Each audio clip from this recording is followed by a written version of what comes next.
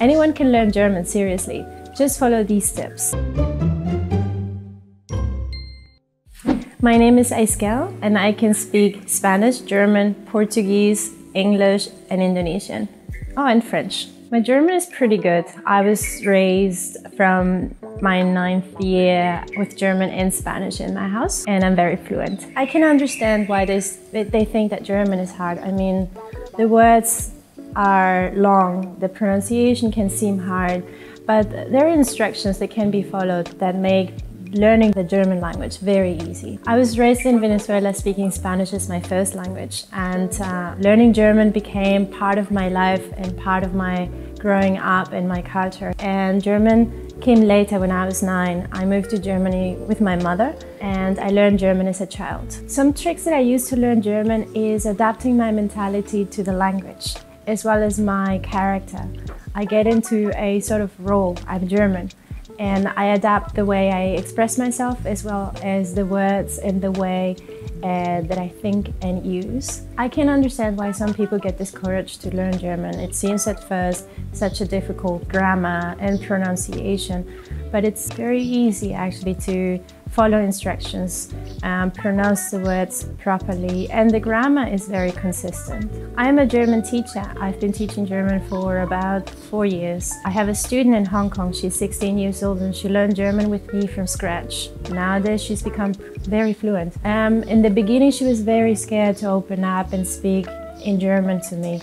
She would listen to me but not dare to speak, so most frequently we've been interacting and asking each other questions about each other, about life, about our families, and that has made her become more fluent in the language by being able to connect the language with her own personal life.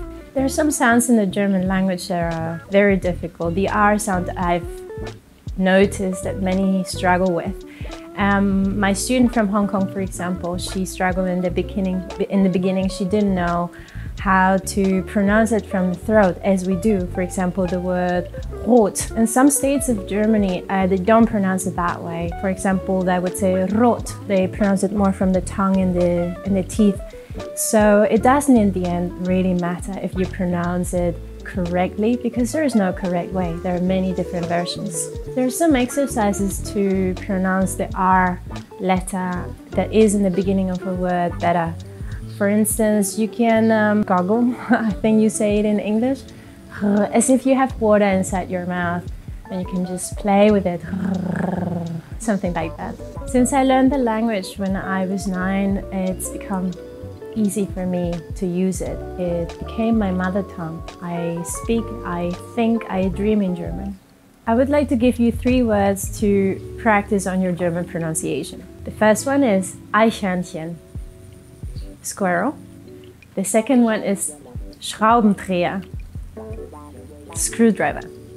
And the third one, Arbeitslosenversicherung, unemployment insurance. I have mispronounced the number 17 when I was in school. So you say 17, but I said 17 or something for them strange. And that was the running gag for many years during high school in Germany. 3 tips to become better German speakers. The first one would be confident. It doesn't matter if you don't know the correct pronunciation. Germans like to help. And the second one would be do a lot of vocabulary learning. That will improve your sentence structure. And the third one is be confident in your fluency and don't pay too much attention to the grammar. Grammar is important, but fluency is way more important. Goodbye, auf Wiedersehen.